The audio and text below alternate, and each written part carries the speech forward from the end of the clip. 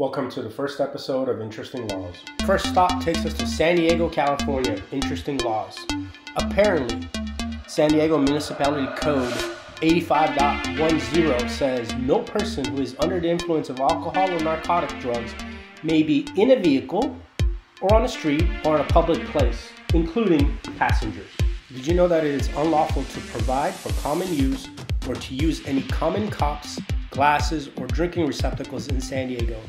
Code 44.0101. Did you know it's unlawful to toss a football while tailgating in the Qualcomm Stadium? Check out Municipal Code 59.0502. Should we do more of these videos? Which city should we visit next? You tell me.